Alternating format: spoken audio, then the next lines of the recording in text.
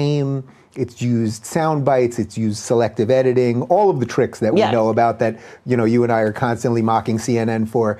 That they brought this upon themselves. I mean, they did, and one of the things that I will admit, I get a kick out of calling out their bullshit on this kind of stuff. That when you have Jimmy Kimmel bringing out his kid and using his kid as a lever for his politics, that bothers me no end, in the same way that the gunshot victim bothers me, in the same way that a trans advocate who may not know that much about actual biology talking about trans issues, but it's supposed to be from a position of sympathy. Injection of emotion into political issues does not make things better. It makes things worse, typically. Yeah. Right? For people that didn't see your bit on that, can you just do like a quick 2-minute download on what Kimmel did and why you thought it was so ridiculous? Yeah, I mean, I thought it was disgusting. I mean, Jimmy Kimmel, who is from what I hear, I mean, he's friends with Adam Carolla, with a guy with whom I'm very friendly. Yeah. He seems like a nice person, but what he does is he brings his kid into it by suggesting that his kid, who had open heart surgery at Children's Hospital with Dr. Von Starnes, that his child was a good reason why Obamacare should be upheld in current form. Now, Jimmy Kimmel doesn't know anything about Obamacare, and it's obvious he knows nothing about Obamacare. And then, after the Republicans were trying to repeal part of Obamacare, then he actually brought his child on air with him to make the case that they shouldn't repeal Obamacare, right? He actually brought his little kid who's gone through surgery. Now, I have a few problems with this. Number one, I have 2 kids who are under the age of 4. I would never inject them in a public conversation ever. I don't even post public pictures of them because I don't think that they should be subjected to that. I think using children like that is cruel.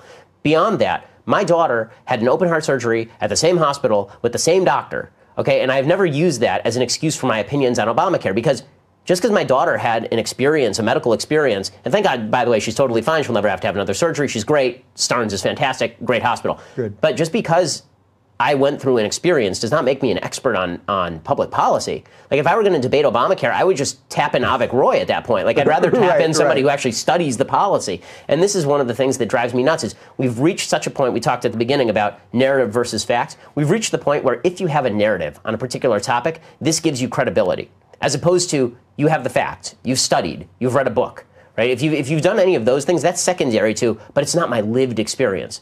Well, your lived experience is not statistically significant. Sorry to break it to you, but your anecdotal experience in life may not be a good, it may be an outlier, it may be an anomaly, or it may be representative. I don't know the answer. But your specific experience, while may tug on my heartstrings, I don't know what that has to say about public policy decisions we all have to make together, other than attempting to shame me into feeling bad for you, so now I'm supposed to not look. Now I'm supposed to kind of overlook the logical holes in your argument. Yeah. Do you think some of this is just brain chemistry? Like, that some of us are simply wired to think the way you think, where you sort of want logic and reason, and you want to really go to it, and you'll sort of go where it gets you, where I think most people, at least most people these days, are wired the other way, where it's like, we're in this constant state of like, what happened when, and where am I supposed to be outraged? Like, it's actually something going on in the brain, or it's just the way we think, perhaps. So I mean, maybe it's a thinking I think there's some of both. I mean, look, I think everyone is drawn to narrative more than they are drawn to fact. It's just as a typical rule. I mean, this is why people spend literally hundreds of dollars a year going to movies. I was going to say, this is why we could have done 3 hours on Star Wars. And I would have preferred it, right? I would also rather talk with you about narrative story, because it's more fun to talk about narrative story, and it's more engaging. It's why people love the Trump reality show, because it's more narrative story than it is necessarily. Like, the amount of time that you or I spend talking about the actual policy in and outs of tax reform, it's going to be a lot less than the amount of time we spend on Trump's Twitter feed. Right. Because narrative is just more interesting to human beings than anything else. That's just the way it is. But the question is, when it comes time for us to make good decisions about our own lives, are we more concerned about the narrative of the grocer and what he's gone through, or are we more interested in the price of the box of cereal? And so we're going to need to make these decisions on public policy by moving the narrative out of the way. And so I've spent a lot of my time trying to separate the two, trying to say, okay, listen, I can tell you stories too. We can do stories all day long, but I don't think it gets us anywhere. This is why I hate when people say, well, you're denying my lived experience. You're denying my experience. I'm not denying your experience. I'm denying that your experience is representative of the public policy that we should follow. Yeah. This is why whenever I say, when I'm talking about police bias, for example, and somebody says, well, you're denying that I've been discriminated against by the police.